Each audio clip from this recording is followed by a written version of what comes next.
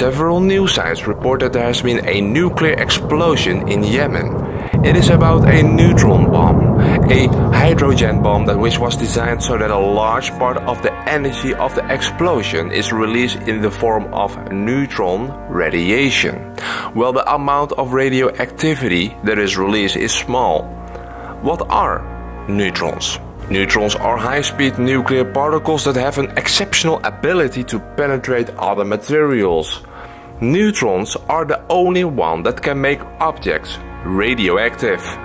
This process, called neutron activation, produces many of the radioactive sources that are used in medical, academic, and industrial applications, including oil exploration. Because of their exceptional ability to penetrate other materials, neutrons can travel great distances in air and require very thick hydrogen-containing materials, such as concrete or water, to block them.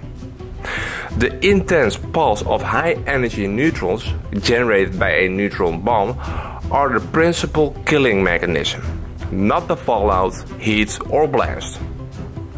What are the dangers of neutrons? The thermal pulse would cause third-degree burns to unprotected skin out to approximately 500 meters. However, in the Arab and Russian media reported that the nuclear attack will be carried out by Israel. Earlier this month, 2 F-16s were shot down over Yemen. When the 2 wreckage was examined, it appeared to be that the type of airplane were never delivered to an Arab country. The only buyer of the type plane in the region is Israel, reported a US military magazine.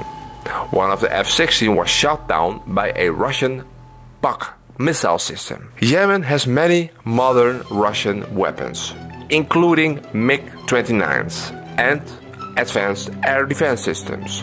From a photographic analysis of the downed F-16 in Yemen shows that it's probably going to be one of the 15 American F-16A aircraft by the Clinton administration that has been given to Israel, or a former NATO aircraft of Italy or Portugal. The only other possibility is that they are made in secret by the US directly. The airstrikes on Yemen have led to a worldwide storm of protest. US President Barack Obama promised the rich Arab oil states to support earlier this month against external attacks. He will, if necessary, use the army force to defend the country.